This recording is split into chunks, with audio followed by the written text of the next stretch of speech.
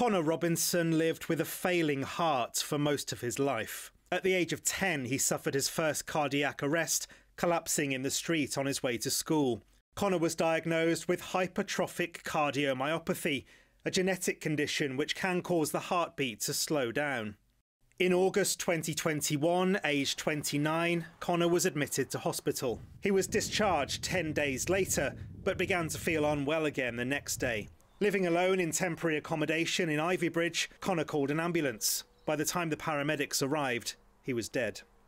Today, an inquest took place and heard evidence from those involved in Connor's care.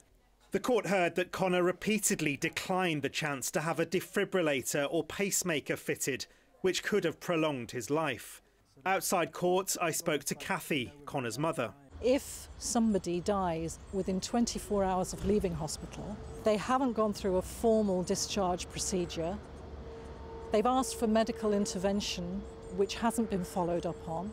My son was very vulnerable, so he needed a care package that needed to change and wasn't in place. It's utterly distressing to know that your son trusted in authorities who are completely under-resourced, really.